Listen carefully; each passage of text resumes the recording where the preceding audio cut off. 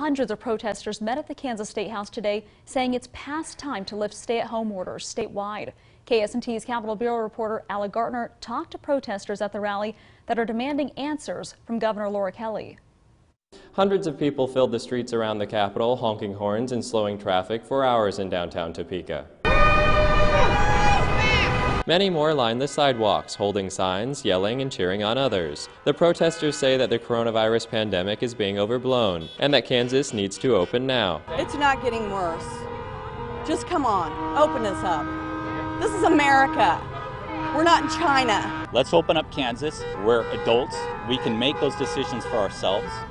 We can sometimes be wrong, but there are decisions to make. People at the rally say when the governor implemented the stay-at-home order that now runs until May 3rd, in order to prevent the spread of coronavirus, she stripped people of their freedom. Much more dangerous than any flu or virus is this surrendering of people surrendering their rights. Stand up for my rights to get Governor Kelly to open up the economy. I think she needs to. She should come out here and talk to us.